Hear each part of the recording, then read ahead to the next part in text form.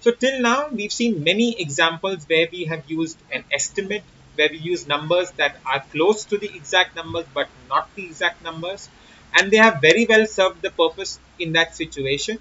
Whether maybe we do not have the precise value, maybe we do not need the precise value, or maybe estimation just saves time.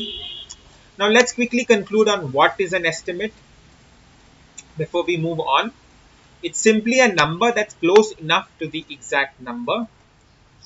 It gives us a fair idea of the exact value. It has to be reasonable, means it should neither be way too high from the exact value nor way too below that. Now let's see certain words that when we come across these words, we know that the number in that statement would be an estimate or a number that would be close enough but not the exact number. Approximately. Now, we generally say the population of India is approximately 1.3 billion. Now, you know that the exact population is, we do not even have it. Even if we have it, that's also a very close estimate. So, this number 1.3 billion is an estimate, and we've said that it's approximately 1.3 billion. So, we've used the word approximately. Now, roughly, let's say I'd say that I went and I shopped for roughly 2000 rupees. My actual bill could be slightly more or less than 2000, but saying roughly 2000 indicates that it's around 2000. Yes. Now, the third word in itself is around. Let's say the distance between Mumbai and Delhi is around 1400 kilometers. It's a very simple example. The actual distance could be very close. Maybe in the last video we've seen was 1384. So 1400 is a reasonable estimate. So we say the distance is around 1400 kilometers.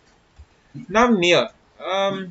Let's say we travel by train, we take around 22 hours. So let's say if somebody were to ask you how much time would it take, you would say that it takes nearly 1 day or it takes nearly 24 hours to reach Delhi via train. So we've used the word nearly.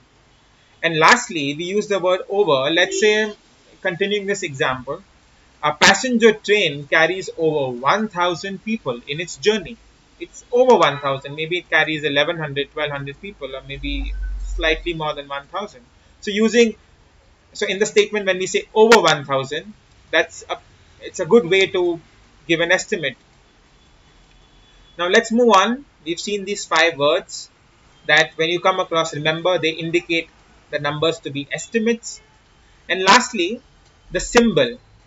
Now generally when we put this horizontal strokes, you know that it's equal to, but when it's an estimate, when we are doing operations, we in the future videos you'll see that we use the squiggly equal to sign. So just remember that for now.